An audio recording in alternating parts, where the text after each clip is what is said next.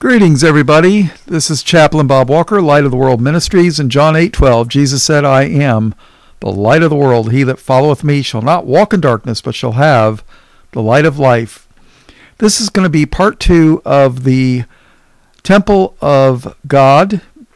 In part 1, we covered King David and King Solomon when he had put together all the materials for the temple, had it assembled, put it together, and he dedicated it.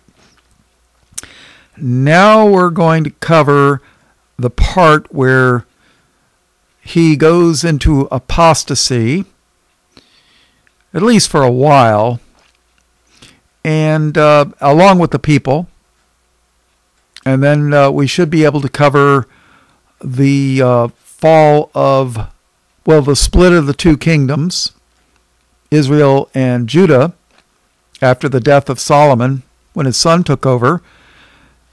We'll cover briefly Israel's captivity into the Assyrian Empire, and then we should be able to cover briefly the Jerusalem's captivity in Babylon. And then after that, we should go back where the temple is rebuilt under, that'll be in part 3 probably, where the temple was rebuilt under Ezra and Nehemiah after the 70 years of Babylonian captivity. And then after that, then we'll get to the New Testament, where we get to the temple that Herod inherited, I guess you could say. And we'll see what happens. But that's probably going to be part 3. So we'll see what we get along with. I'm not sure if I'm going to cover Ezekiel's temple in the millennial kingdom or not. I have a very, very basic understanding of it.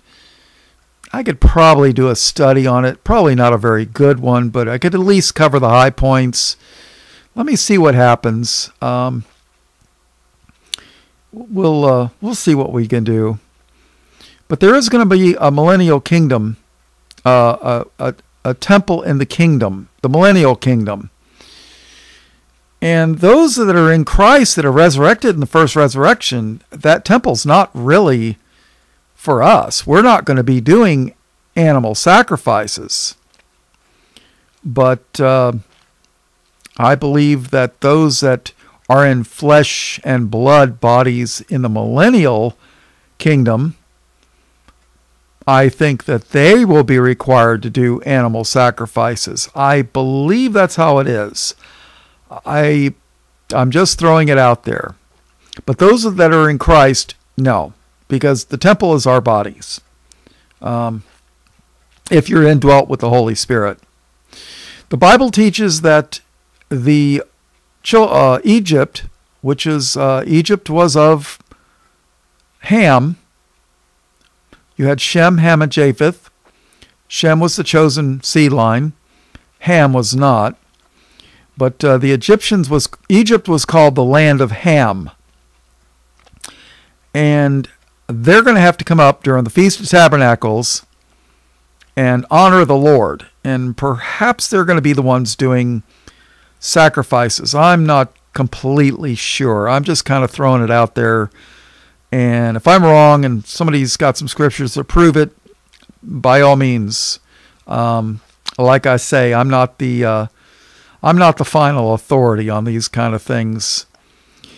My big thing is to help everybody not be fooled by the devil. Don't take the mark. Don't worship the beast. Not to be fooled. Jesus said, be not deceived. That's the big thing. My big thing is to try to get you into the kingdom. Help you get into the kingdom. I mean, I'm not going to bring you into the kingdom. That's Christ's job and the Holy Spirit. All I can do is warn you what Christ and Paul and the apostles warned about that could hinder us or prevent us from getting in. Taking the mark of the beast, worshiping the beast, the man of sin, the son of perdition, the Antichrist. The world is going to follow them. I mean, it's just the way it is. A lot of church people are going to follow them too. You get one of these mega churches with 5,000 people. Honestly, I wonder if there'll be 50 of them that'll even, not worship the beast and refuse the mark. I wonder if there's even going to be 50. There might only be 5 or 10. I don't know. I don't make those decisions. So without further ado, let's go into the Bible study. Now, when King David and Solomon, after him, when they first started off, Solomon dedicated the temple. The Lord's Spirit filled the temple. And, everything was good. I mean, the people's hearts were to receive the Lord. And they started off really, really well. Yes, King David makes some mistakes. And, especially with Bathsheba and Uriah the Hittite, of which I don't believe Uriah was a Hittite by blood. I believe he was a Hittite by geographical area. I mean, people would call me a Floridian. I've lived in Florida probably 50 years of my life. But I wasn't born here. So, am I a Floridian? If I moved to California, does that make me a Californian? Well, I would probably never move to California. Too weird for me. Well, upstate California is really nice. And the people are normal for the most part. My younger brother, who died, by the way, killed himself with cigarettes and other things. He always said he wanted to live in Weed, California. Yeah, there is a Weed, California. But that was probably one of the things that killed him. Sadly, I doubt very, very much that he's with the Lord. I doubt it. I don't make those decisions, but I'll be shocked. So, oh well. All right, so let's go. Let's go to 1 Kings chapter 3. Now remember, Solomon started off really, really well. And then he started to, let's read it. 1 Kings chapter 3, verse 1. And Solomon made affinity with Pharaoh, king of Egypt. Now, let me tell you something. Unless my memory is incorrect, the Bible never says anything nice about Egypt. Egypt is always a bad thing in Scripture. If I'm wrong, please show me, but I don't think anybody can. I really don't. I just don't think the Bible always talks bad about Egypt. Egypt is just not a good thing. And Solomon made affinity with Pharaoh, king of Egypt, and took Pharaoh's daughter and brought her into the city of David until he had made an ending of building his own house and the house of the Lord and the wall of Jerusalem round about. So, here it is. He's making friends with Pharaoh, king of Egypt, and he took his daughter. And let me tell you something. Any king of any country is going to have a wife that's probably one of the most beautiful women you've ever seen in your life. Let's face it, ladies, guys are very visual, and, especially when you're young, hopefully when you get older, you got enough brains to pick a woman that's got a good heart, but no, most of us don't. But I'll guarantee you, Pharaoh had a beautiful wife, and beautiful women tend to have beautiful children. That's just the way it works. So, verse 2. Only the people sacrificed in high places, because there was no house built unto the name of the Lord until those days. And Solomon loved the Lord, walking in the statutes of David his father, only he sacrificed and burnt incense in high places. All right, so here's the start of, starting the little fire that's going to burn out of control. Now, if you don't know the story, in 1 Kings chapter 4, Solomon had a dream, and the Lord came to him and said, hey, ask me what you want. I'm going to give you something. What do you want? And he asked for wisdom. He didn't ask for the life of his enemies. He didn't ask for money, fame, glory. He asked for wisdom to be able to rule the people well. And, the Lord honored that. And there's been a few rich people in the Bible. Job was wealthy. Abraham was wealthy. Because the Lord knew that Abraham and Job would never put their wealth ahead of the Lord. The Lord always came first. These charismatics, like on TBN, it seems like they always put the money first. You give me $1,000 and God will bless you 10 times the praise of Jesus. And then, it's always give to get. That's their little scam, I guess you could say.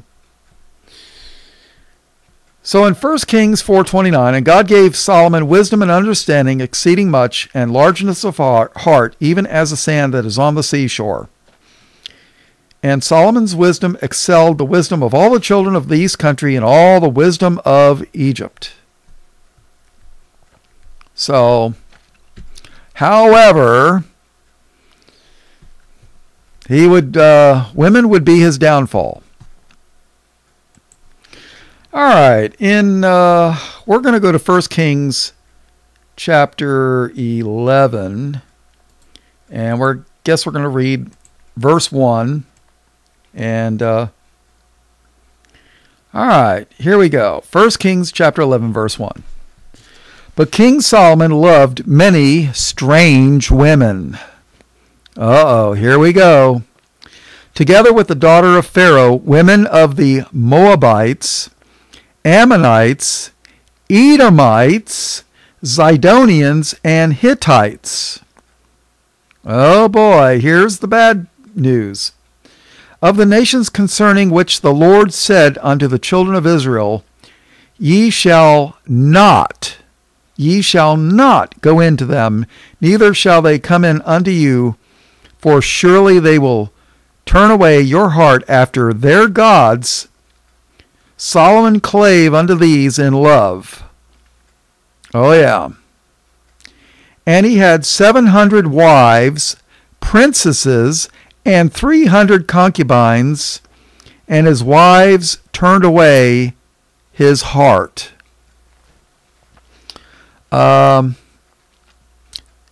700 wives and 300 concubines. Yeah. I don't know how you could possibly take care of that many women. I mean, I don't mean to be crude or anything, but if you were busy with, let's say, 2 or 3 wives every day, it'd take you a year before if you had a rotation, before you got back to the first one. So Some guys thinks this would be a fantasy, but personally I think it would be a nightmare.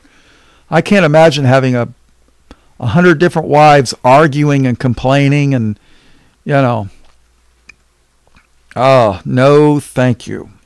And I'll guarantee you every single one of them was gorgeous.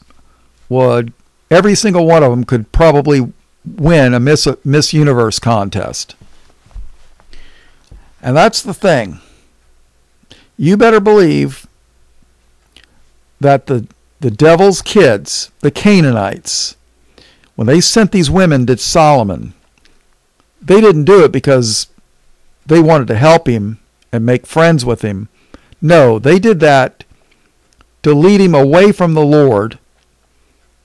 And Solomon, probably wanting to please his wives, probably worshipped their gods, which were devils. It's just how it is. Satan has been watching us for a long, long time. I mean, Solomon was extremely wealthy. Satan could never tempt him with wealth. So he tempted him with the women. Verse 4, for it came to pass when Solomon was old, that his wives turned away his heart after other gods. And his heart was not perfect with the Lord his God, as was the heart of David his father. For Solomon went after Ashtoreth, the goddess of the Zidonians. Who's Ashtoreth? Oh, she's got a bunch of different names. I think the Greeks called her Diana. The Ishtar, she was called Ishtar. Today we call her Easter. Oh yeah. You thought Easter was a holiday or a day when Christ, the Easter egg hunts, right? No. Easter is a noun. It's a proper name. It's the name of the goddess of spring fertility. Her name is also Isis. She's got a lot of names. The Jews call her Lilith, among other things. So you got Ashtoreth, Isis, Ishtar, Easter, Diana. Yeah. So Solomon went after Ashtoreth, the goddess of the Zidonians, and after Milcom, the abomination of the Ammonites. If I remember correctly, Milcom was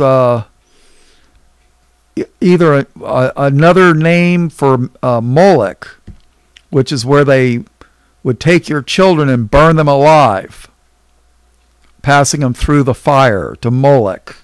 I think Milcom and Moloch was just a different name for the same, the abomination of the Ammonites.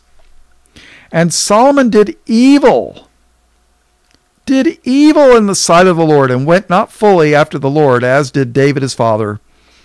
Then did Solomon build an high place for Chemosh, the abomination of Moab, in the hill that is before Jerusalem, and for Moloch, the abomination of the children of Ammon. And likewise did he for all his strange wives, which burnt incense and sacrificed unto their gods. You see, he had all these gorgeous-looking wives, and he wanted to make them happy, so what did he do? He adopted their Satanism practices. Satan knew what he was doing. He probably whispered in the king's ear and said, hey, you got a gorgeous daughter there? Send her to Solomon. Let him marry her. And who knows, maybe these women were all possessed of devils. I don't know. One day we're going to find out all these things. And I can't condemn Solomon, because you know what? I've done some of the same stupid stuff. Well, I never worshipped any of these gods, but I've done other stupid things which were just as bad. So,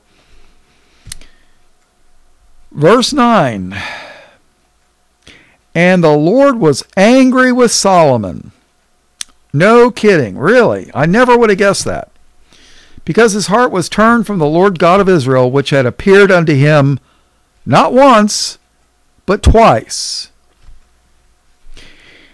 And he commanded him concerning this thing, that he should not go after other gods, but he kept not that which the Lord commanded. Wow.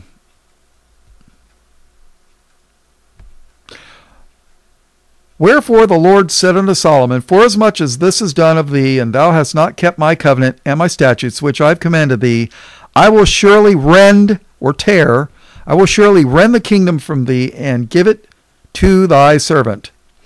Notwithstanding, in thy days I will not do it for David thy father's sake, but I will rend it out of the hand of thy son.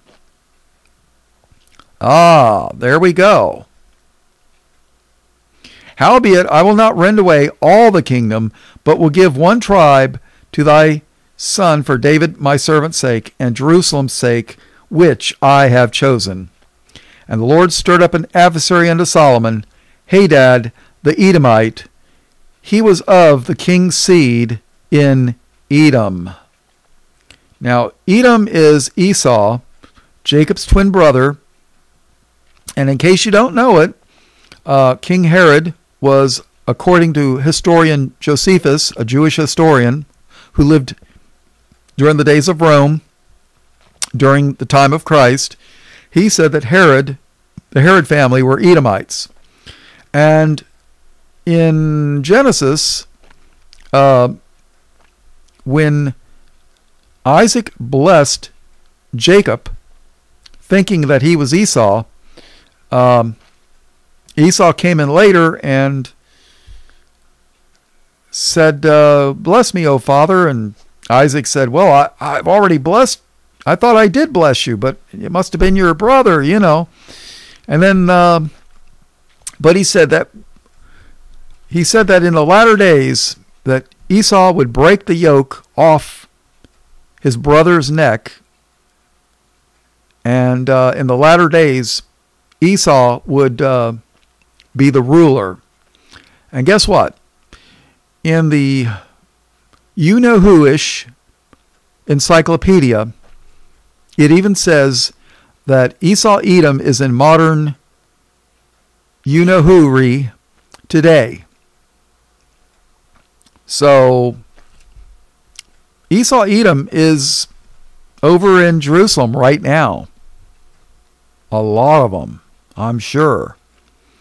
I don't remember if that was the 1906 encyclopedia or the 1925 edition. You can't even find the 1925 edition anymore. They've removed it from the internet. I used to be able to, I wish I'd have made copies, but I didn't. So, boy, they are doing the censorship thing. They're big time doing that censorship thing. Oh, yeah. All right, so verse 15. For it came to pass when David was in Edom, and Joab the captain of the host was gone up to bury the slain, after he had smitten every male in Edom. For 6 months did Joab remain there with all Israel, until he had cut off every male in Edom. That Hadad fled, he and certain Edomites of his father's servants with him, to go into Egypt, Hadad being yet a little child. Now, even though they had killed all the males, you still had the women running around, the bad bloodline. You know, you take an Israelite and have him marry a Edomite, Hittite, Canaanite female, and guess what? Your kids are polluted. And sadly, probably 95 to 98% of the churches will tell me that, oh, that's a heresy. Oh, that's a heresy. That's horrible. Jesus can save anybody. Praise of Jesus. Jesus loves everybody. Well, read Malachi 1 if you think Jesus loves everybody. No, he doesn't. Esau, Edom is, God hated Esau, and he's going to destroy Esau, Edom. Destroy them. They're the Canaanite polluted bloodlines. So, and they arose out of Midian and came to Paran, and they took men with them out of Paran, and they came to Egypt unto Pharaoh king of Egypt, which gave him an house, and appointed him victuals, and gave him land. And Hadad found great favor in the sight of Pharaoh, so that he gave him to wife the sister of his own wife, the sister of Taphnes the queen. And the sister of Taphanes bare him Genubath his son, whom Taphanes weaned in Pharaoh's house, and Genubath was in Pharaoh's household among the sons of Pharaoh. Boy, it's been a long time since I've read this. So here it is. Esau, Edom is part of Egypt now. And when Hadad heard in Egypt that David slept with his fathers, that Joab, the captain of the host, was dead, Hadad said to Pharaoh, Let me depart, that I may go to mine own country. Then Pharaoh said unto him, But what hast thou lacked with me, that, behold, thou shouldest to go to thine own country? And he answered nothing. Howbeit, let me go in any wise.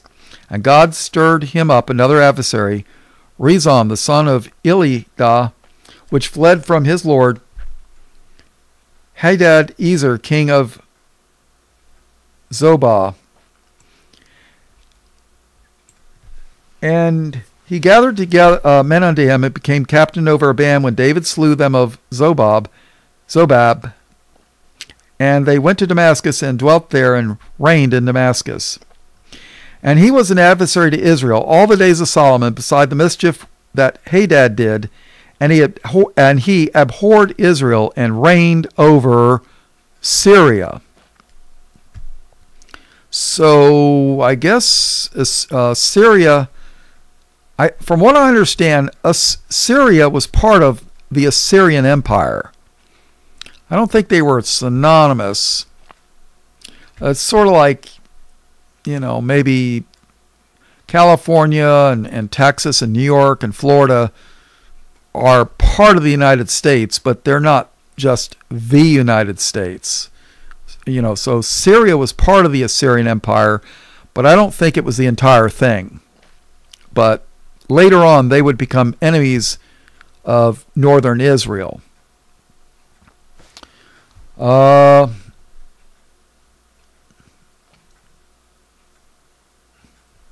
right, let's go to verse 26.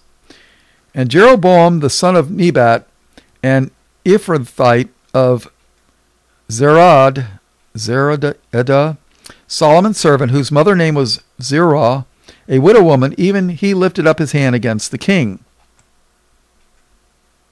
And this was the cause that he lifted up his hand against the king. Solomon built Milo, and repaired the breaches of the city of David his father. And the man Jeroboam was a mighty man of valor, and Solomon, seeing the young men that he was industrious, he made him ruler over all the charge of the house of Joseph. And it came to pass at that time that Jeroboam went out of Jerusalem, that the prophet Ahijah the Shilonite found him in the way, and he had clad himself with a new garment, and they two were alone in the field. And Ahijah caught the new garment that was on him, and rent it in 12 pieces. And he said to Jeroboam, Take thee 10 pieces, for thus saith the Lord, the God of Israel, Behold, I will rend or tear. Behold, I will rend the kingdom out of the hand of Solomon, and will give thee 10 tribes to thee. But he shall have 1 tribe for thy servant David's sake, and for Jerusalem's sake, the city which I have chosen out of all the tribes of Israel, because they have forsaken me. Because they, not just the king, the whole kit and caboodle, everybody, because they have forsaken me, and have worshipped Ashtoreth, the goddess of the Zidonians, Chemosh, the god of the Moabites, and Milcom, the god of the children of Ammon, and have not walked in my ways, to do that which is right in mine eyes, and to keep my statutes, my judgments, as did David his father. Howbeit, I will not take the whole kingdom out of his hand, but I will make him prince all the days of his life for David my servant's sake, whom I choose, because he kept my commandments and my statutes. But I will take the kingdom out of his son's hand, and will give it unto thee, even 10 tribes.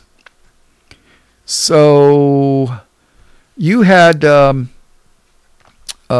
tribe of Judah, and then probably Levi too. And I heard Benjamin, part of Benjamin too. So that's what Solomon's son was going to reign over. But I will take the kingdom out of his son's hand, and will give it unto thee, even 10 tribes. And unto his son will I give 1 tribe, that David my servant may have a light always before me in Jerusalem, the city in which I have chosen me to put my name there. And I will take thee, and thou shalt reign according to all thy soul desireth, and shalt be king over Israel. See, Israel and Judah were different. And it shall be, if thou wilt hearken unto all that I command thee, ain't going to happen, and wilt walk in my ways, and do that which is right in my sight, to keep my statutes and my commandments, as David my servant did, that I will be with thee, and build thee a sure house, as I built for David, and will give Israel unto thee. And I will for this afflict the seed of David, but not forever. Solomon sought therefore to kill Jeroboam, and Jeroboam arose and fled into Egypt unto Shishak, king of Egypt, and was in Egypt until the death of Solomon.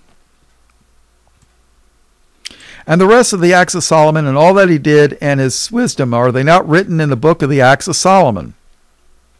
That's not in the Bible. There's a few books that are mentioned. The books of the wars of the Lord.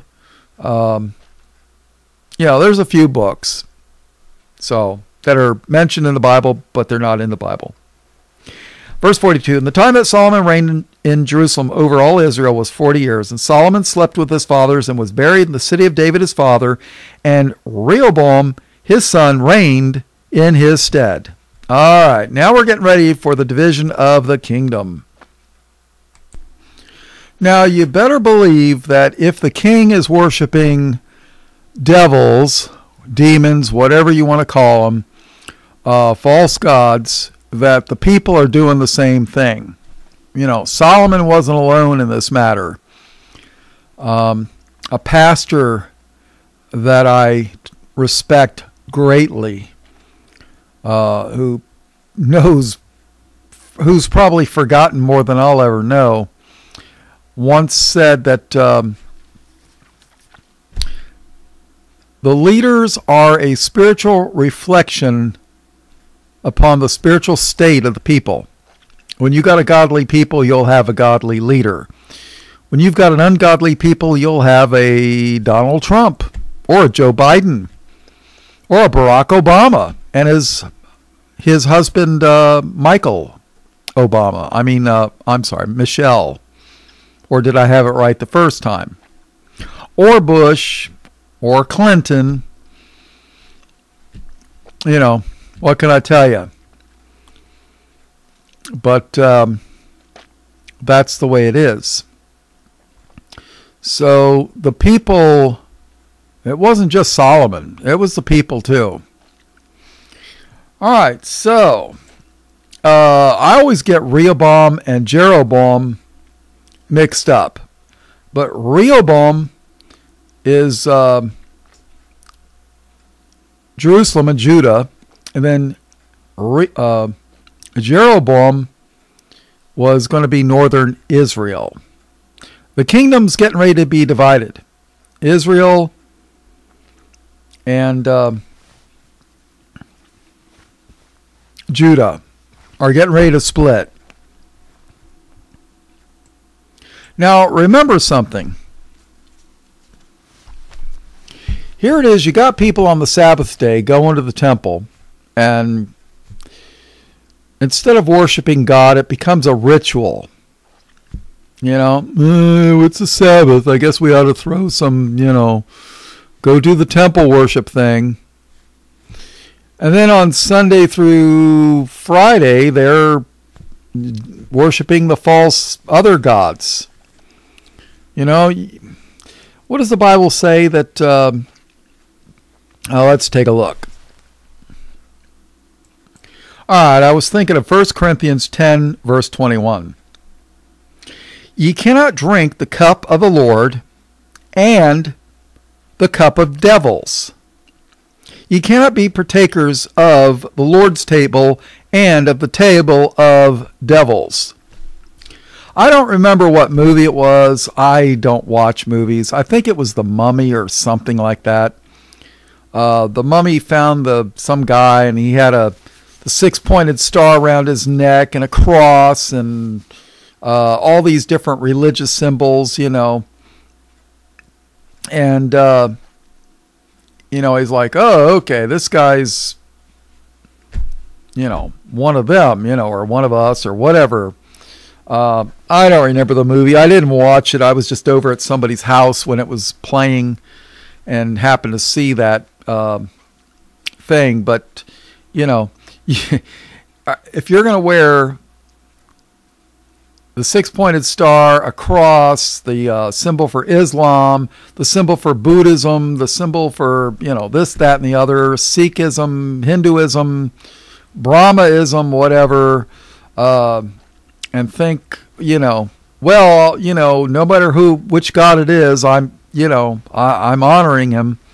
That's not how it works. Jesus said, I am the way, the truth, and the life. No man cometh unto the Father but by me. You're either going to drink the cup of the Lord or you're going to drink the cup of devils. If you drink both, it ain't going to do you any good. You can't be partakers of the Lord's table and of the table of devils. And that's what was happening in Israel and Jerusalem and Judah. You know, one day they're worshiping the Lord very badly, and the next day they're worshiping the devils. And the Lord ain't going to have that. He's a jealous God. You know, it's like, you know, guys, like you're married to your wife. She's really selfish. She doesn't want to share you with another woman, you know, kind of that kind of thing. You know, women are real selfish about that, you know. But wish I'd have learned that when I was real young, but I didn't. So, all right, let's go back to 1 Kings chapter 12, verse 1. Now remember, Lord is angry with Israel and Judah because, you know, they're not faithful to him. His bride is out whoring around with the devils, you know. And remember, the devils, Satan tried to kill God in the battle, the war in heaven. And if you want to be friends with the enemy of the Lord, let me know how that works out for you. You can write me a letter from hell. Of course, the paper might get burned up before it gets to me, but that's all right. I'll understand. All right, 1 Kings chapter 12, verse 1. And Rehoboam went to Shechem, for all Israel were come to Shechem to make him king. Now, Rehoboam is Solomon's son. And it came to pass when Jeroboam, the son of Nebat, who was yet in Egypt, heard of it, for he was fled from the presence of King Solomon, and Jeroboam dwelt in Egypt. And they sent and called him, and Jeroboam and all the congregation of Israel came and spake unto Rehoboam, saying, Thy father made our yoke grievous. In other words, you know, when you got 1,000 wives, and you know the temple and all, you know, all these, the magnificent palace and everything, that costs a lot of money, you know. I mean, you know, you got 1,000 wives, royalty. I mean, you know, that's expensive. So the taxes are going to reflect that. So thy father made our yoke grievous. Yeah, they had a IRS back then in them days, right? Now therefore make thou the grievous service of thy father and his heavy yoke which he put upon us lighter, and we will serve thee. In other words, hey, how about a tax cut, dude? We really need it, you know? We need a tax cut. Give us a tax cut. We'll serve you. No problem.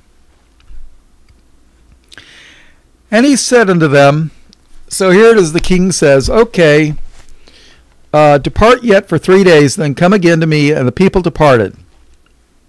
So, you know, give me 3 days to think about it. And King Rehoboam consulted with the old men that stood before Solomon his father while he yet lived, and said, how do ye advise that I may answer this people? And they spake unto him, saying, if thou wilt be a servant unto this people this day, and wilt serve them, and answer them, and speak good words to them, then they will be thy servants forever. You know? If you serve them, speak nice to them, they're going to be your servants forever. But he forsook the counsel of the old men which they had given him, and consulted with the young men that were grown up with him, and which stood before him. Oh yeah, I'm going to talk to my young friends here. And he said unto them, what counsel give ye that we may answer this people, who have spoken to me, saying, make the yoke which thy father did put upon us lighter? And the young men that were grown up with him spake unto him, saying, thus shalt thou speak unto this people that speak unto thee, saying, thy father made our yoke heavy, but make thou it lighter unto us? Thus shalt thou say unto them, my little finger shall be thicker than my father's loins. You know, the father's loins, you know, my little finger's going to be thicker than the biggest part of my father's body. In other words, I'm not going to lower your taxes. I'm going to raise your taxes. You think my father made your taxes heavy? Wait till I get through with you. Oh, yeah. And now, whereas my father did lade you with a heavy yoke, I will add to your yoke. My father hath chastised you with whips, but I will chastise you with scorpions. So Jeroboam and all the people came to Rehoboam the third day, as the king had appointed, saying, come to me again the third day. And the king answered the people roughly, and forsook the old men's counsel that they gave him, and spake to them after the counsel of the young men, saying, my father made your yoke heavy, and I will add to your taxes. I will add to your yoke. My father also chastised you with whips, but I will chastise you with scorpions. Wherefore the king hearkened not unto the people, for the cause was from the Lord. For the cause was from the Lord, that he might perform his saying, which the Lord spake by Ahijah the Shilonite unto Jeroboam the son of Nebat. So when all Israel saw that the king hearkened not unto them, the people answered the king, saying, what portion have we in David? In other words, what inheritance do we have with King David and Judah? And the answer is 0. What portion have we in David? Neither have we inheritance in the son of Jesse. To your tents, O Israel. Now see to thine own house, David. So Israel departed unto their tents. But as for the children of Israel, which dwelt in the cities of Judah, Rehoboam reigned over them. Then King Rehoboam sent Adoram, who was over the tribute, and all Israel stoned him with stones that he died. They killed the IRS agent. Oh yeah, you want to come here and collect taxes? Yeah, well, we'll show you how that works. So they stoned him with stones that he died. Therefore the king Rehoboam made speed to get him up from his chariot to flee to Jerusalem. So here it is. The king sent his IRS agents. They stoned the IRS agent. And then the king was scared, got in his chariot, and hightailed it back home. Oh, yeah. Verse 19. So Israel rebelled against the house of David unto this day. And it came to pass, when all Israel heard that Jeroboam was come again, that they sent and called unto him unto the congregation, and made him king over all Israel. All right, so now you got Jeroboam is king of northern Israel, and then Rehoboam is king of Judah, Jerusalem.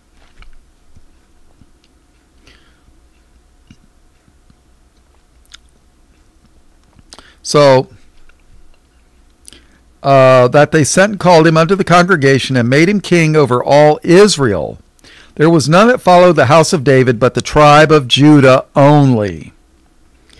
And when Rehoboam was come to Jerusalem, he assembled all the house of Judah with the tribe of Benjamin, and 180,000 chosen men, which were warriors, to fight against the house of Israel, to bring the kingdom again to Rehoboam, the son of Solomon. But the word of God came unto Shemelah, the man of God, saying, Speak unto Rehoboam, the son of Solomon, king of Judah, and unto all the house of Judah and Benjamin, and to the remnant of the people, saying, Thus saith the Lord. Thus saith the Lord, Ye shall not go up, nor fight against your brethren, the children of Israel. Return every man to his house, for this thing is from me. They hearkened therefore to the word of the Lord, and returned to depart according to the word of the Lord. Then Jeroboam built Shechem in Mount Ephraim, and dwelt there, and went out from thence, and built Penuel. And Jeroboam said in his heart, Now shall the kingdom return to the house of David.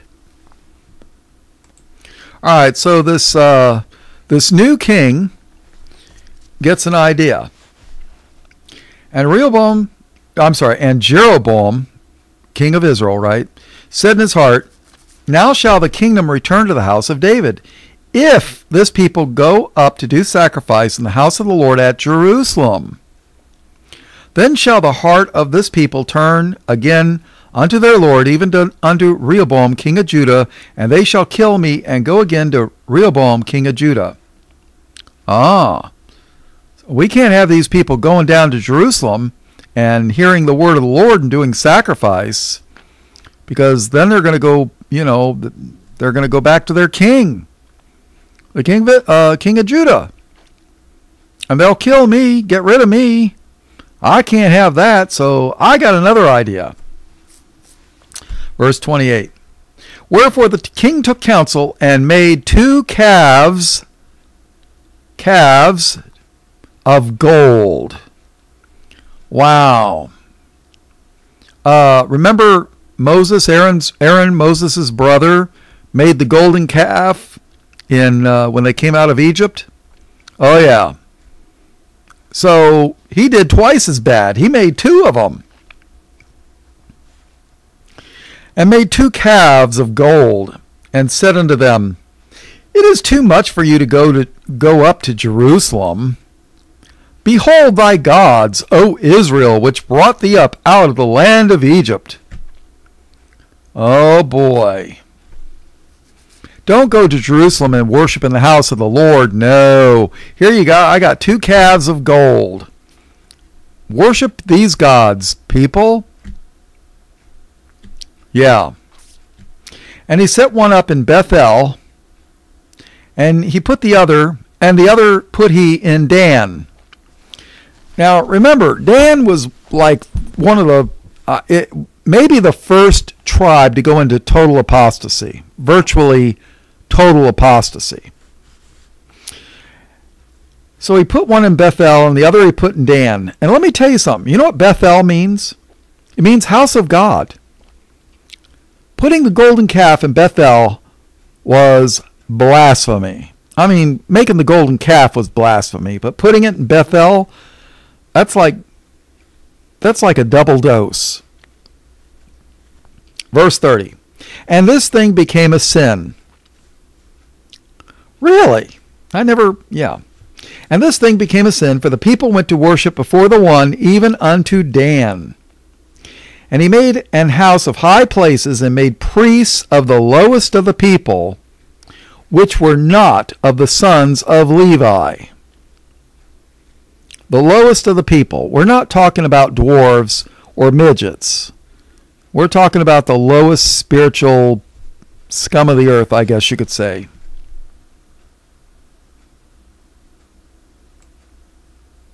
And Jeroboam ordained a feast in the 8th month, on the 15th day of the month, like unto the feast that is in Judah, and he offered upon the altar. So did he in Bethel, sacrificing unto the calves that he had made, and he placed in Bethel the priests of the high places which he had made. So here it is, Satan worship again. Oh yeah. Now I could be wrong, but it sounds to me that this is right around the time of Halloween. I don't know. The 8th month. Let's see. So did he in Bethel, sacrificing unto the calves that he had made, and he placed in Bethel the priests of the high places which he had made. So he offered upon the altar which he had made in Bethel the 15th day of the 8th month, even in the month which he had devised of his own heart, and ordained a feast unto the children of Israel, and he offered upon the altar and burnt incense to the devils. Not good. All right, let's go to the book of Jeremiah. So Israel and Judah were both in apostasy, pretty much. And the Lord is putting up with this for a while. But then there reaches a point where he says, I've had enough of this stuff. Time for a spanking. And that's where America is today. You know, people say, well, America's not in Bible prophecy. You know, there's actually people who think that God is like somebody took the earth like a wind-up alarm clock. Now, if you remember wind-up alarm clocks, you're old. But back before they had electric alarm clocks, you'd have a wind-up clock. You'd wind it up, and it's like God wound it up and then stuck it on the shelf and forgot all about it. He's just letting things go. No. Nope. Lord always follows the same way he does things in the past as how he does things in the future. Pretty much. Not completely, but... So let's go to Jeremiah chapter 3. And we're going to read about the spiritual state of Israel and Judah. And sadly for the churchgoers, most pastors will never explain this stuff to you, that there was two kingdoms. Israel went into captivity and they never returned to the land. They got scattered. And that's why they call them the 10 lost tribes, because to the church world, they're lost. God didn't lose them. The church world lost them. But the church world thinks the Antichrists are Israel. Figure that one out, if you can. All right, Jeremiah chapter 3, verse 1. They say, if a man put away his wife, and she go from him and become another man's, shall he return unto her again? Shall not that land be greatly polluted? But thou hast played the harlot with many lovers, yet return again to me, saith the Lord. Now in the law, if a man married a wife and then divorced her, and she went and got remarried, the law said that that woman couldn't go back to her first husband. But the Lord is saying, you were my wife, but you ran off to be a whore with all these other gods, but I want you to return to me. Verse 2. Lift up thine eyes unto the high places. Yeah, they were trying to build that stairway to heaven, remember? Lift up thine eyes unto the high places, and see where thou hast not been lying with. Not a predatory cat, no. Not a lion, tiger, no. Lion as in bed.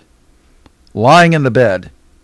In the ways hast thou sat for them, as the Arabian in the wilderness, and thou hast polluted the land with thy whoredoms and with thy wickedness. Therefore the showers have been withholden. The rain. You got to have rain to grow the crops, right? And there hath been no latter rain, and thou hadst a whore's forehead. Thou refusest to be ashamed. Not only were they wicked, they weren't even ashamed of it. Verse 4. Wilt thou not from this time cry unto me, my father, thou art the guide of my youth? Will he reserve his anger forever? Will he keep it to the end? Behold, thou hast spoken and done evil things as thou couldest. The Lord said also unto me in the days of Josiah the king. Now, Josiah was a good king. He was probably the last good king that Judah had, possibly. I just know he was a good king. But the people, generally, their hearts were... Josiah tried to do a revival, but things were so far gone among the people. They had done so much evil that the Lord, the Lord's like, all right, well, you could have your little revival, but once this little revival wears off, that's it. So, judgment time. The Lord said also unto me in the days of Josiah the king, Hast thou seen that which backsliding Israel hath done? She has gone up upon every high mountain and under every green tree, and there hath played the harlot. See, they would go up into the mountains and under the trees and do their little Satanism and witchcraft.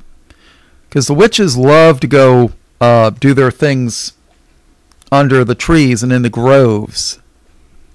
They tend not to do these things in the city. I mean, let's face it.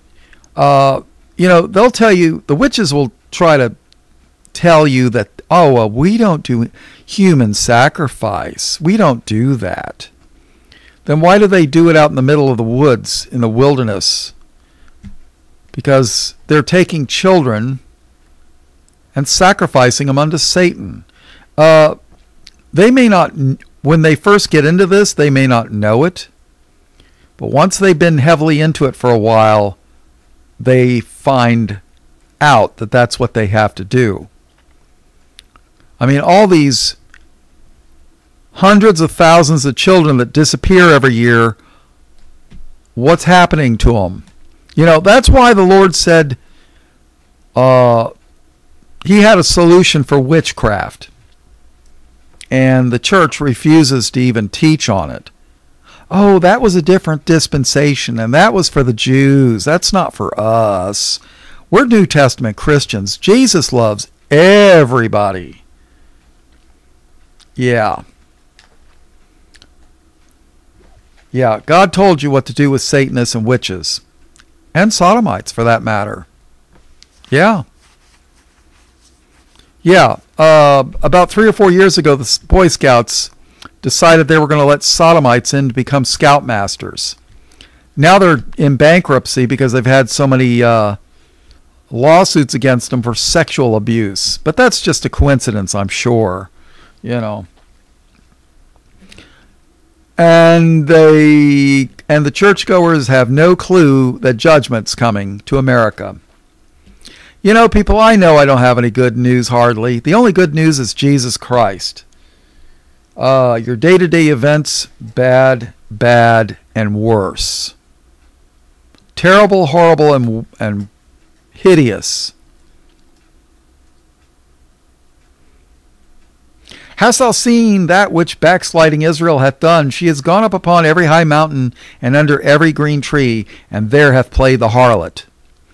The witches dare not do their wicked, evil deeds in a city, because they're afraid that some people might have some righteous indignation and take care of them when they see them getting ready to sacrifice a child on an altar to Satan.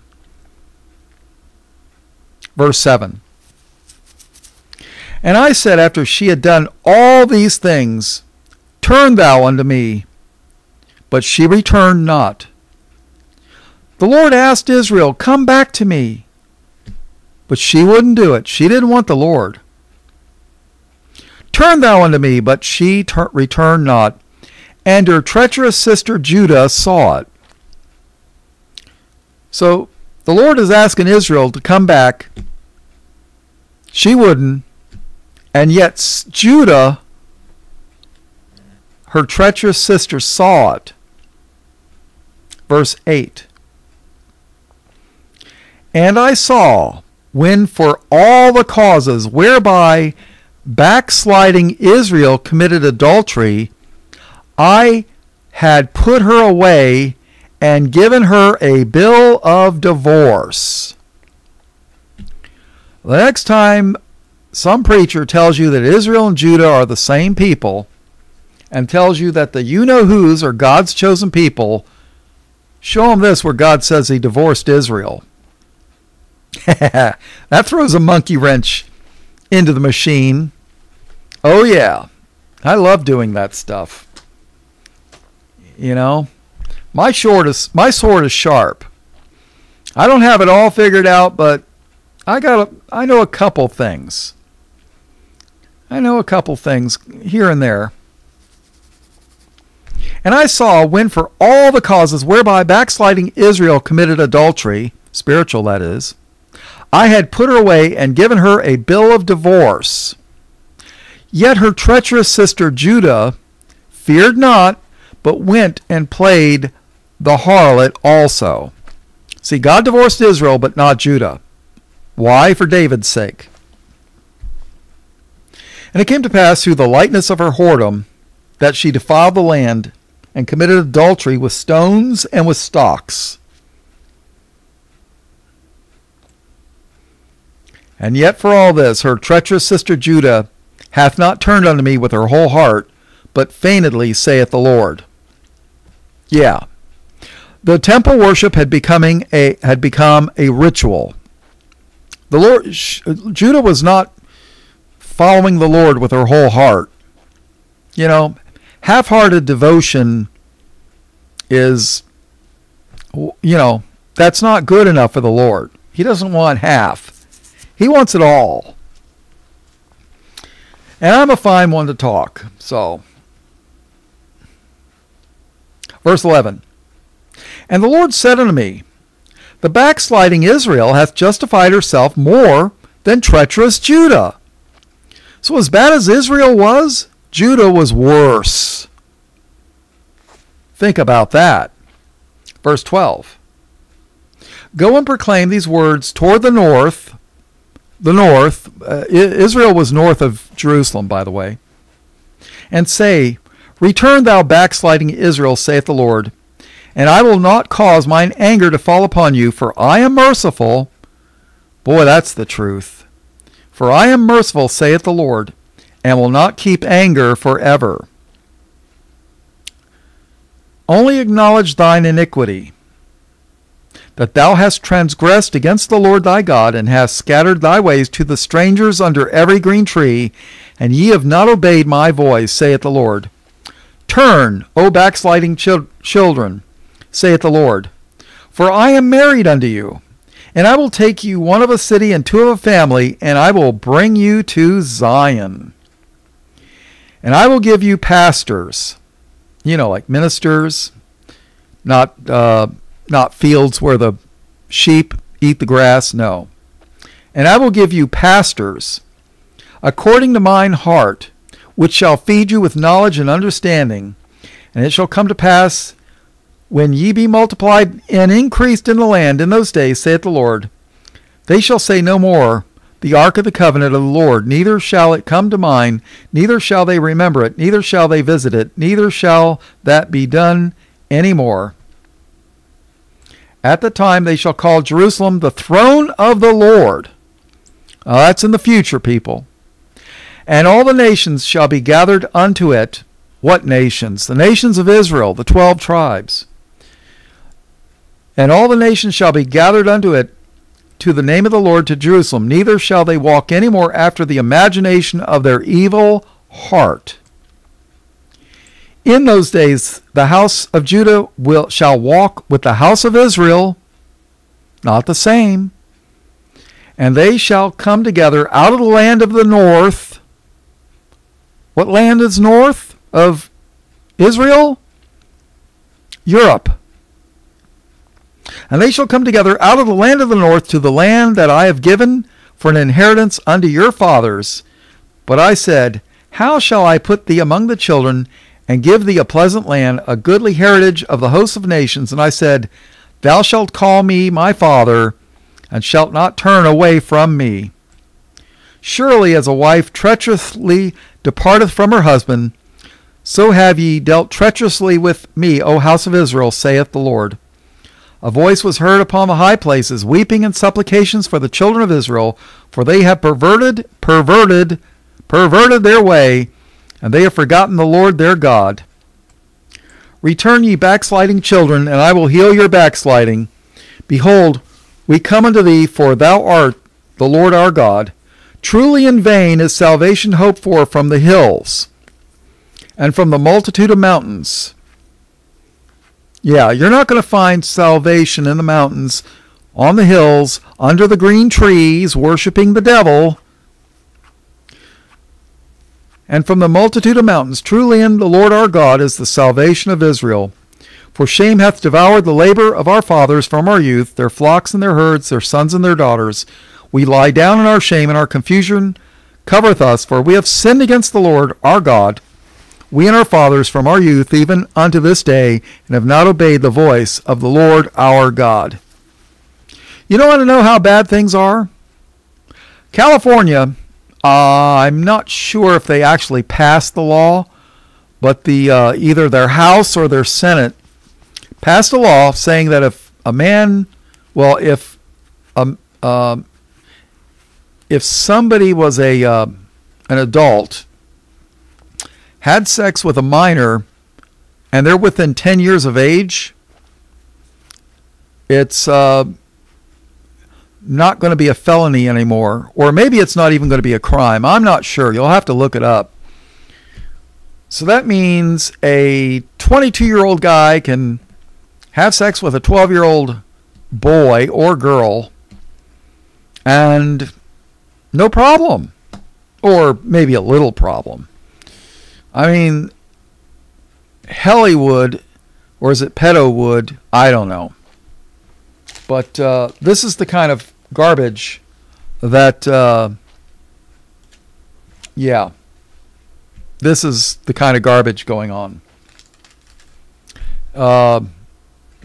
Next thing you know, they'll be marrying animals. Yeah. Well, that's already going on, but... All right, go to Jeremiah chapter 31. All right, so the Lord is not happy with Israel. He's not happy with Judah. He divorces Israel. They went into apostasy. It's bad. I mean, it's really bad. But the Lord still wants them to return unto him. But not half-heartedly, no. So let's go to Jeremiah 31. All right, we're going to read the whole chapter, and then I guess I'll close this out.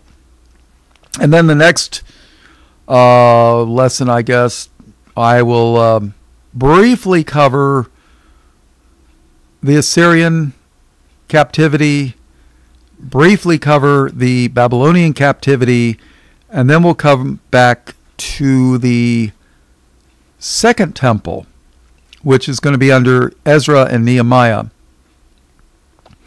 And then we'll cover the temple in Jesus' day.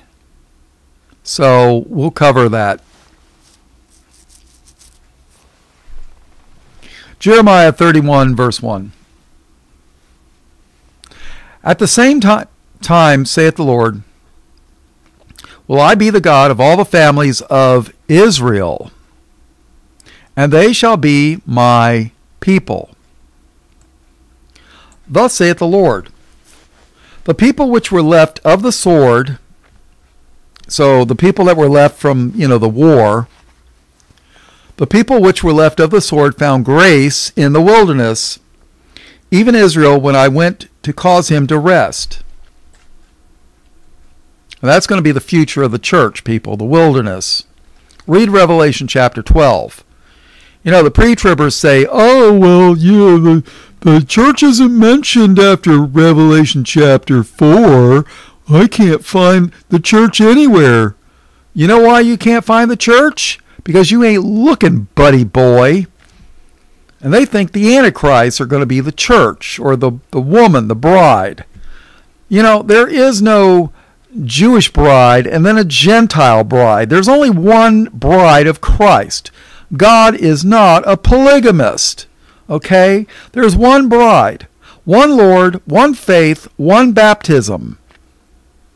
God has one bride. We are all one in Christ. The woman in the wilderness in Revelation chapter 12 is the future of the church. For as long as we can, we should have home churches, just like they did in the New Testament in the early days. In the book of Acts, they had church. They were the church. The people are the church. You don't go to church. You are the church. Where 2 or 3 are gathered together, Jesus said, there am I in the midst of them. They held their services in homes. That was the church. The people in the homes. That was the church. But there will come a time when the wilderness is going to be it. And if anybody's interested in preparing themselves for a wilderness church, contact me. Shoot me an email. I got a lot of information on this stuff. You got to realize I've been studying this stuff for 30 years. Not just the Bible. And I was in the Army. Do you know how to start a fire when it's 0 degrees out there? And I mean 0 Fahrenheit or minus 20 centigrade, and the ground's wet and it's freezing cold. Do you know how to start a fire? And you have no matches? I do. The 2 most important things you could ever have out in the wilderness is a good knife and a fire starter. Yeah. That is probably the most 2 important things that you could ever have. Because if you're freezing, you know, start a fire, you can warm yourself up. And I've done it. You can boil water, purify it. You can cook food, kill the parasites. And if you got a knife, you can prepare that food. If you got a knife, you can prepare a shelter. You know, very important. And you can get those 2 items for $100. A good knife. I recommend a K-bar. Those of you that were in the Marines, you know what I'm talking about. K-bar, they've been around since World War II. They made knives for the Marines in the Pacific War campaign in World War II fighting Japan. because that was a totally different environment than the guys that were fighting in Europe. They didn't get knives; they had bayonets. But when they were fighting on the Pacific Islands, they had to. It was a totally different environment. They were in the jungle, and But enough of that. The Wilderness Church is coming, and if the Lord wills, I'll be part of it. And if not, well, I'll probably lose my head.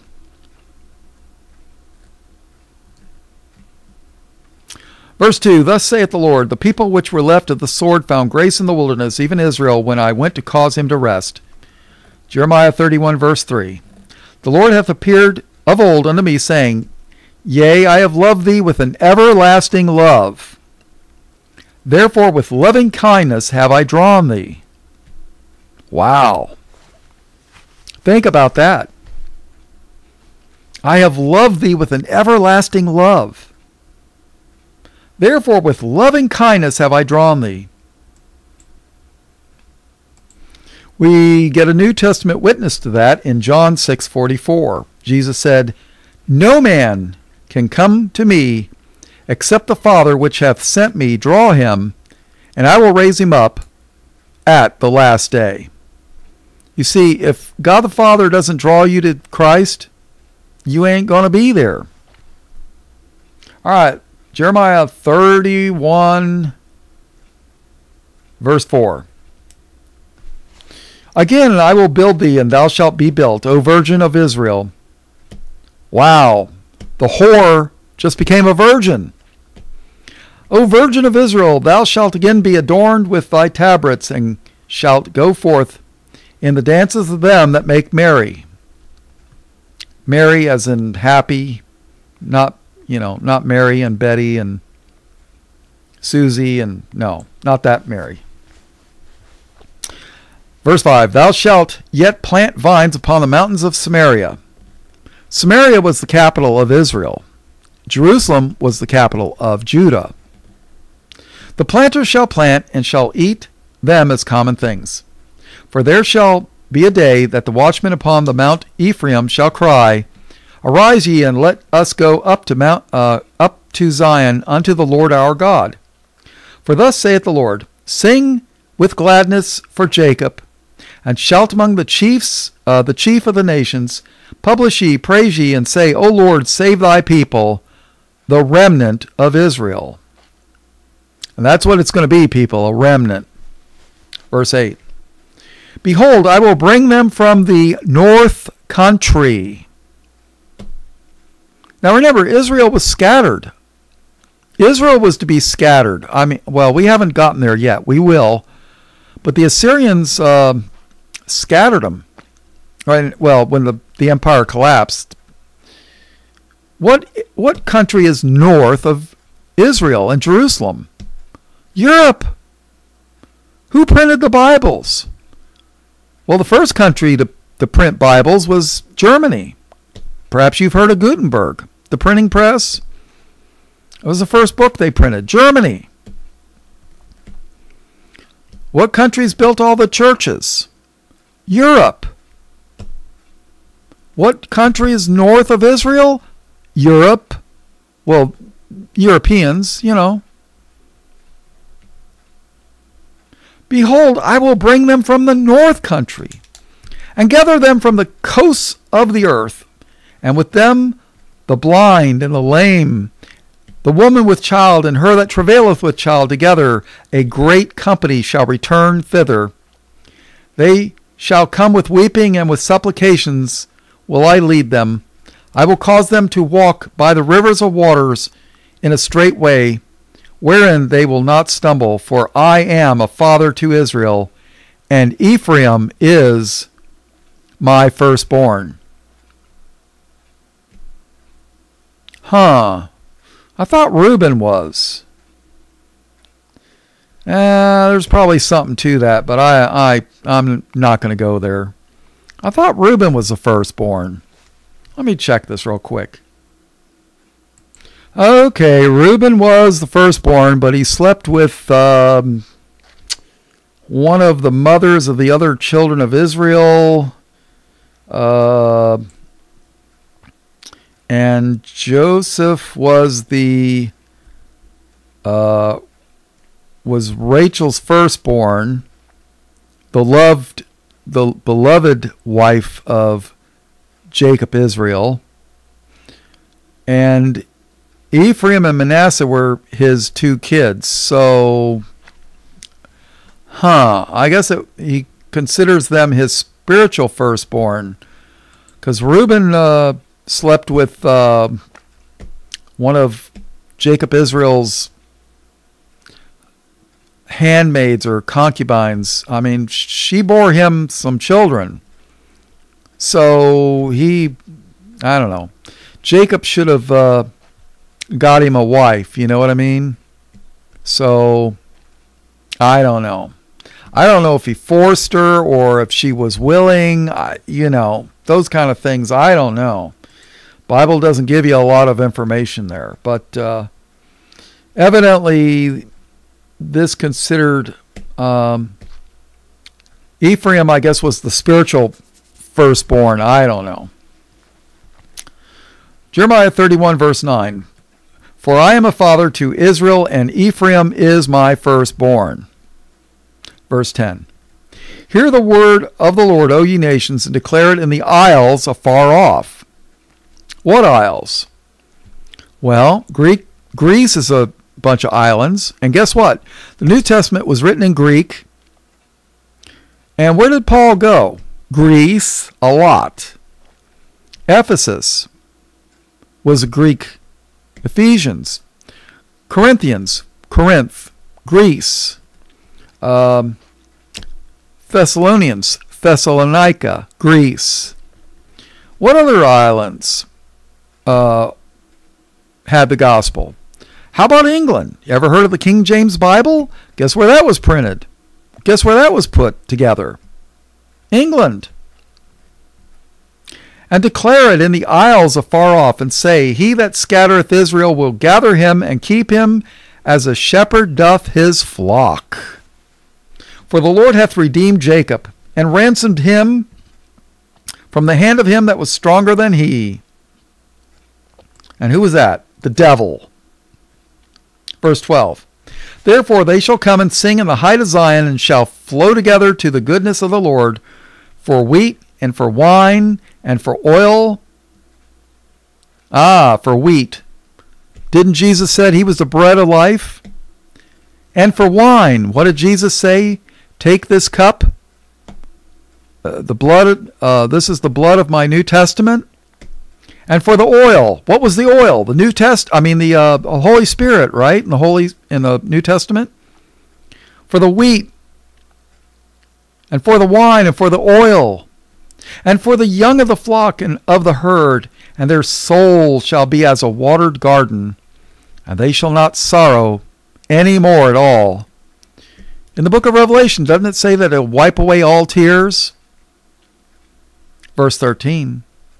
Then shall the virgin rejoice in the dance, both young men and old together, for I will turn their mourning into joy, and will comfort them and make them rejoice from their sorrow.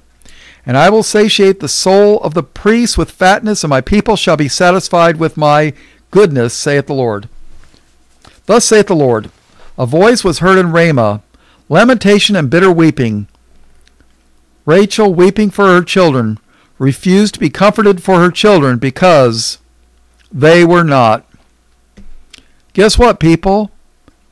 Guess when this happened? Remember when Herod killed all the children in Bethlehem?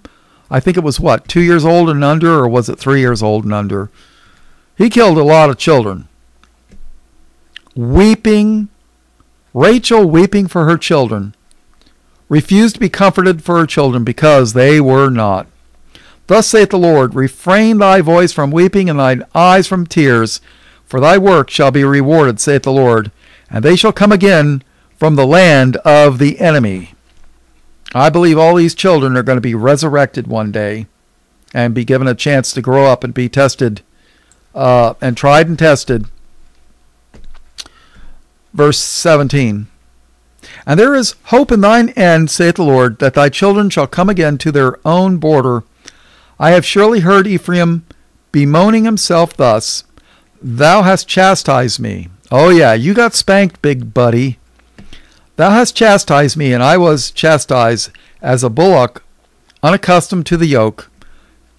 Turn thou me, and I will be turned, for thou art the Lord my God. Surely after that I was turned, I repented, and after that I was instructed. I smote upon my thigh. I was ashamed, yea, even confounded, because I did bear the reproach of my youth. Boy, I can relate to that. Is Ephraim my dear son? Is he a pleasant child? For since I spake against him, I do earnestly remember him still. Therefore my bowels are troubled for him. I will surely have mercy upon him, saith the Lord. Set thee up waymarks. Make thee high heaps. Set thine heart toward the highway, even the way which thou wentest. Turn again, O Virgin of Israel, turn again to these thy cities. How long wilt thou go about, O thou backsliding daughter? For the Lord hath created a new thing in the earth. A woman shall compass a man. I believe that this is a reference to the virgin birth. I could be wrong, but... Verse 23, Thus saith the Lord of hosts, the God of Israel, As yet they shall use this speech in the land of Judah and in the cities thereof, when I shall bring again their captivity. The Lord bless thee, O habitation of justice and mountain of holiness. And there shall dwell in Judah itself, and in all the cities thereof together, husbandmen and they that go forth with flocks. For I have satiated the weary soul, and I have replenished every sorrowful soul. Upon this I awakened and beheld, and my sleep was sweet unto me. Behold, the days come, saith the Lord, that I will sow the house of Israel and the house of Judah with the seed of man and with the seed of beast. The seed of man and the seed of beast. And it shall come to pass that like as I have watched over them, to pluck up and to break down, and to throw down and to destroy, and to afflict, so will I watch over them to build and to plant, saith the Lord. In those days they shall say no more, The fathers have eaten a sour grape, and the children's teeth are set on edge. But every one shall die for his own iniquity. Every man that eateth the sour grape, his teeth shall be set on edge. Listen to this carefully. I'm going to read it twice, maybe 3 times.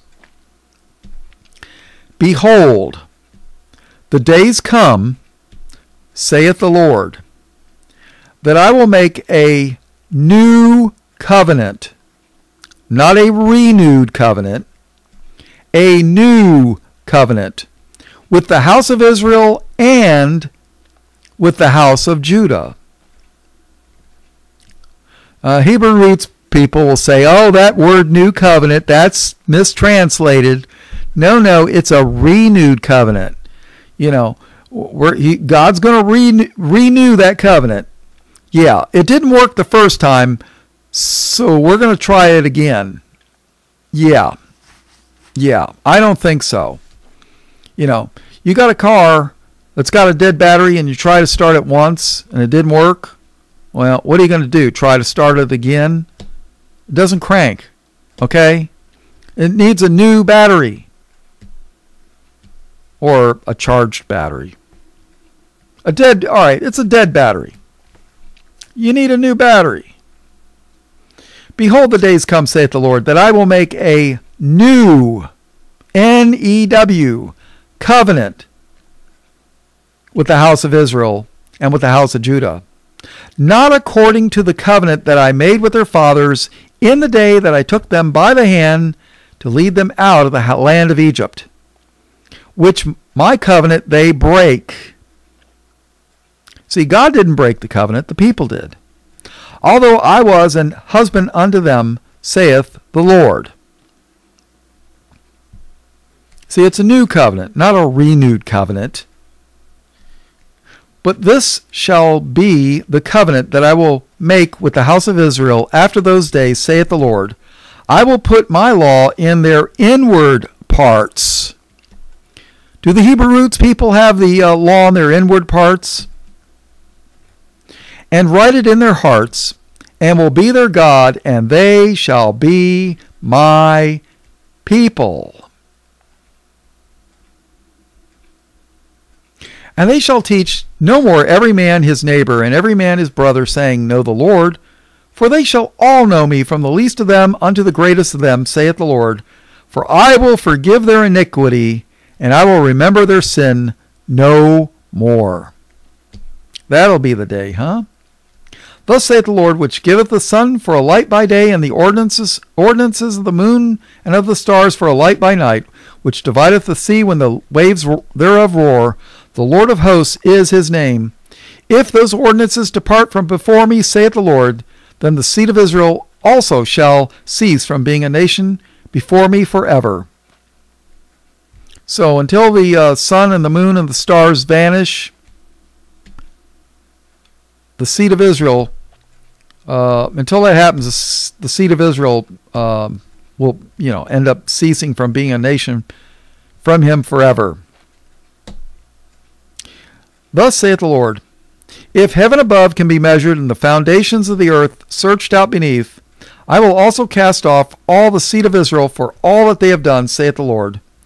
Behold, the days come, saith the Lord, that the city shall be built to the Lord from the tower of Hananeel unto the gate of the corner. And the measuring line shall yet go forth over against it unto the hill Gareb, and shall compass about to Goath. And the whole valley of the dead bodies, and of the ashes, and all the fields unto the brook of Kidron, unto the corner of the horse gate toward the east, shall be holy unto the Lord. It shall not be plucked up nor thrown down any more forever. All right, let's go to the book of Hebrews, and we're going to read chapter 8. The number 8 signifies a new beginning. I know I've mentioned it in the past, but for new listeners, whatever. On the 8th day, a male child, was circumcised. And there's nothing in the Bible about circumcising little girls. That's a Muslim thing, not in the Bible.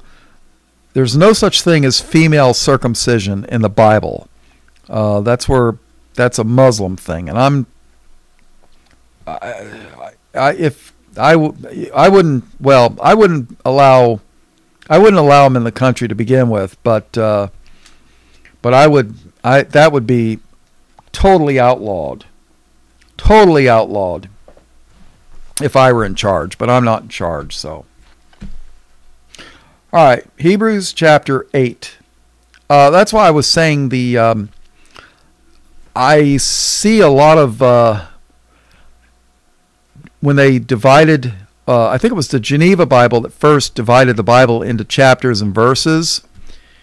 And I believe totally with all my heart that whoever did it was led of the Holy Ghost. I see all these numbers pop up. For example, chapters 13, chapters 11. 11 and 13 are usually bad news. And then there's like certain numbers that pop up for good things. 10, 12, 40, 24. Those numbers end up being good things. If I remember correctly, the Old Testament had 39 books. And then the 40th book was Matthew. The Gospels. Jesus Christ. So 40 was a pretty good thing. So 8, a new beginning. Hebrews chapter 8. And then we're going to close this out. Verse 1. Now of the things which we have spoken, this is the sum. We have such an high priest, a high priest, who is set on the right hand of the throne of the majesty in the heavens. Now it's talking about Christ here. Christ is a prophet. Christ is a priest. Christ is a king.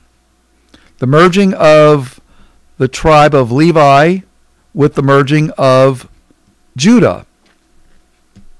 Joseph was of Judah. Mary was of Levi. Well, at least her sister was. Elizabeth, or cousin, was a Levite. I believe Mary was a Levite too. So Mary, a Levite, carried in her womb the tabernacle of God. Think about that. We have such an high priest. So here it is, you got the merging of the priest office with the king office. We have such an high priest who is set on the right hand of the throne of the majesty in the heavens, a minister of the sanctuary and of the true tabernacle which the Lord pitched, and not man. For every high priest is ordained to offer gifts and sacrifices, wherefore it is of necessity that this man have somewhat also to offer. For if he were on earth, he should not be a priest, seeing that there are priests that offer gifts according to the law, who serve unto the example and shadow of heavenly things. As Moses was admonished of God when he was about to make the tabernacle. For, see, saith he, that thou make all things according to the pattern showed to thee in the mount. But now hath he obtained a more excellent ministry, by how much also he is the mediator of a better covenant. Now, how can a renewed covenant, how can redoing the same old thing be a better covenant? It's not. Hebrew roots people are, I don't get it. I don't get it. You know, Judaism didn't work the first time and they want to go back to it. When you think about it, and they won't even use the name Jesus. I mean, Gabriel gave Jesus his name on the behalf of the God the Father. You know, Gabriel didn't do it by himself. The New Testament was written in Greek, not Hebrew, contrary to what they try to lie to you and tell you. There are no Hebrew manuscripts of the New Testament. And when you know who tried to kill Christians and who killed Jesus and who tried to stamp out Christianity, it wasn't the Romans. Well, at least not at first. Not in the original, not in the old day, not in the days of the apostles and Christ.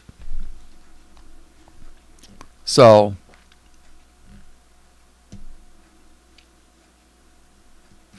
verse 6, but now hath he obtained a more excellent ministry, by how much also he is the mediator of a better covenant, which was established upon better promises. For if that first covenant had been faultless, then should no place have been sought for the second.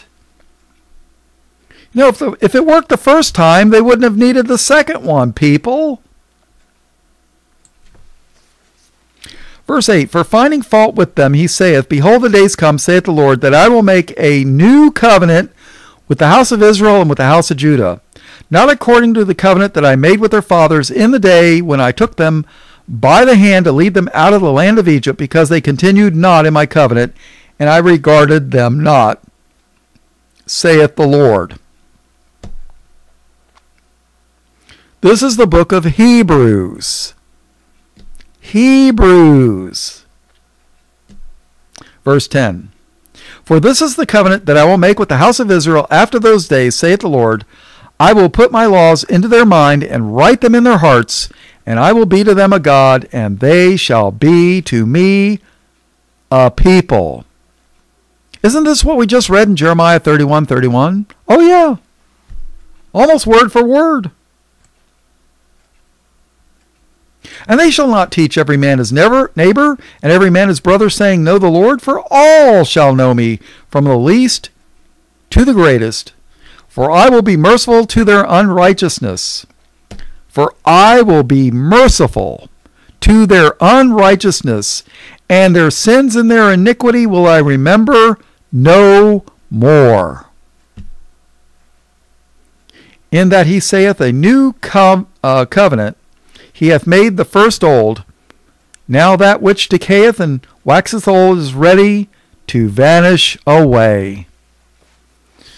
Well, people, this is the end of part 2, Temple of God. All blessings, praise, glory, and honor to God the Father and his only begotten Son, Jesus, who is the Christ, the Lamb of God, slain from the foundation of the world. All blessings, praise, glory, and honor in Jesus' precious name. Amen.